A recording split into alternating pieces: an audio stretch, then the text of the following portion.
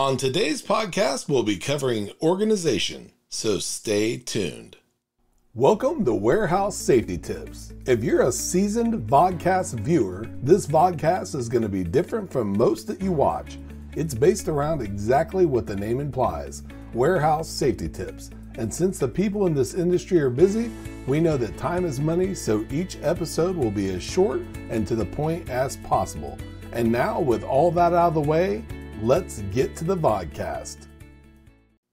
One of the things we revisit often here on our podcast is the 5S or 6S if you include safety methodology. The elevator speech version of this methodology is a place for everything and everything in its place. When you say that phrase, it can be simple or complex. Just think about all the ways you could break it down. It's mind-blowing. But since we do our best to keep things short and to the point, we're going to just focus on two forms of organization. The first form of organization that we want to cover is your physical workplace. This is the area that you work within as well as your overall facility. Take a hard look at your workplace and use the following questions to spark an organization frenzy. Is everything around me necessary to doing my job? Of the things that remain from the previous question, is everything in the most efficient position? Is everything as clean and sanitary as possible? Are the duties, practices, and placement of everything you use and do easy to understand? Can you achieve quality control over what you do repeated over and over again? The second form of organization that we want to cover is your mental workspace.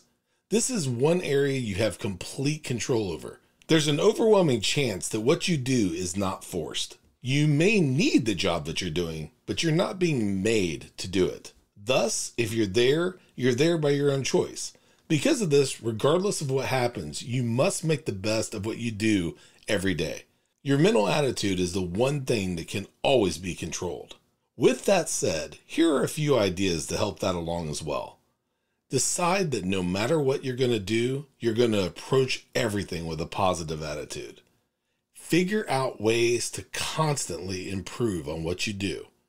Now, it's easy to say that there's a place for everything and everything in its place, but putting it into action will assist in making almost every aspect of your day better. Before moving on, here's a word from one of our sponsors. If you've ever been to or worked in a warehouse, you know just how important safety is to both management and staff. It's almost impossible to go 10 steps without seeing safety tape, angles, signs, and/or safety products. It's these items that show us how to be safe and avoid danger in the workplace. And if you're looking for the best products to make this happen, look no further than Mighty Line.